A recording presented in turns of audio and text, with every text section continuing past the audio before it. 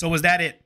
That's kind of the question that everybody's asking themselves. Was that the extent of the correction? We're coming up into earnings. Tesla just reported after hours. They're up, regardless of whether or not earnings was actually good. It actually looked really bad, but the market is reacting positively towards it.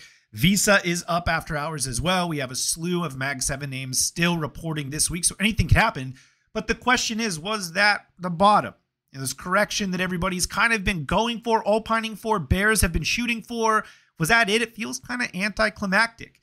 On Friday, we had made a video, on Sunday actually, we made the Markets in Focus video where we were talking about market internals actually holding up on Friday. Our SP, or equal-weighted S&P 500, actually closed green on Friday. Stocks above the 50 and the 200-day moving average actually ticked up on Friday. So on the week, the Qs last week closed 5% to the downside. SPY closed 3% to the downside. A lot of that were the mega cap stocks, particularly on Friday. The Mag 7 stocks got hit hard, and it brought the indexes with it. But the market internals actually were kind of holding up pretty well.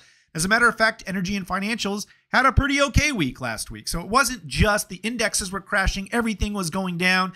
No, it was mostly the Mag 7 stocks, a lot of semiconductor stocks, right? Semiconductors got slaughtered last week, but semiconductors are not the entire market. It's part of the problem is when large weighted sectors such as tech, the S&P 500 is 30% information technology. If you didn't know that, the Q is obviously more, but when tech does poorly, the S&P 500 is generally going to do poorly as well. So energy showing strength, financial showing strength, both of those sectors combined do not equal the same weight as tech. So obviously those don't counteract the tech drawdown, right? But the question here is, was that the bottom? And we went long. I'll show you a couple of trades that we went long. We kind of talked about this in the Markets in Focus video. But we went long Charles Schwab. We went long Wells Fargo yesterday. And these are additions, right? At least with the Wells Fargo trade, we've added in to a new position going out. Q4 of 2024 financials are looking really, really good here right now. They continue to look really, really good. We still have energy exposure. By the way, we still have some tech exposure on the books from January, but those are free plays. We're not adding in anything here. And that's kind of what I want to go into, right? So we added into Wells Fargo. We bought the Charles Schwab play. We actually have a play on American Express as well. And if we go and we look at some of those plays really quick, they're doing pretty okay over the last few sessions, right? They're breaking out. They're continuing to move. Financials look really, really good right now. They are placing not only an absolute high based off of the last few weeks, but also a relative high against the S&P 500, going back a couple of quarters, right? So this is a pretty good look right now for financials. We're happy to be long. But once again, is this the bottom for tech? Is this the bottom for semiconductors? I don't think so. I'm happy to be wrong because we still have exposure to the long side through free contracts, and I want to add in. I want tech to outperform. But I just don't have enough information here to make that commitment to be going long and pumping cash into new positions for tech, particularly semiconductors. It kind of feels like there's still some stuff to resolve here to the downside. They're not really hitting off of any significant levels. The 200-day moving average is still very much underneath price. Price is extended way over it. Yes, we had a capitulation move on Friday. That typically ushers in a dead cat bounce, which is a day or a few day relief rally to the upside before an extended move to the downside again. Once again, I would love to be wrong, guys. I have no real vested interest in the market coming down other than the fact that I want to buy these plays for cheaper. I am a bull this year until I'm proven wrong or until the market slips below 15 to 20% and starts breaking the 200-day moving average. I'm still firmly in the camp that we are in a primary uptrend second-year bull market. And I would like to buy that magical circle down there. But if we don't ever get there, I'm going to be going back and doing the same thing that I've been doing over the last 6 months. And that's buying the strongest stocks at breakout levels. I'm okay with that as well. So I just want to point out that as I'm telling you guys this, I don't really have a bias either way for tech. I'm not vested with new capital in this space. So if it drops, I'm okay. If it doesn't, I'm okay.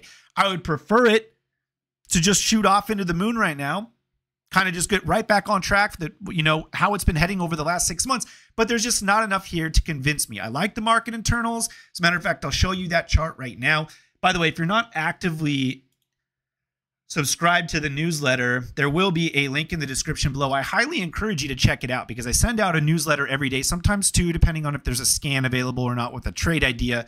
But yesterday's newsletter, we went through this. We talked about stocks in the 50-day high range, 200-day high range, and they both bottomed out and started to curl back to the upside. And today, they continued that. So there's enough evidence here to at least make the argument, could that be the bottom? It could, right? We're not just randomly saying it. More stocks have gone up than gone down over the last 3 sessions. Once again, another thing that adds into that market internal, that market breadth argument that maybe that was the bottom. But realistically, until tech proves to me, and tech is the big boy in the market, 30% of the S&P 500, a majority of the Qs, and we still have a bunch of names that are reporting this week, Microsoft, Meta, Google, 3 of the Mag 7 names still need to report this week. I'm not going to go and buy tech, right? Not yet.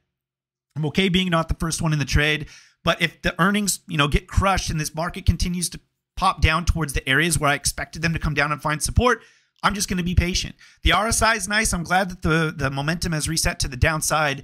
But realistically, what I would love to see before I get long is an RSI above the 50 in most of the major indexes. Qs right now breaking to the upside, but not up and over the 50.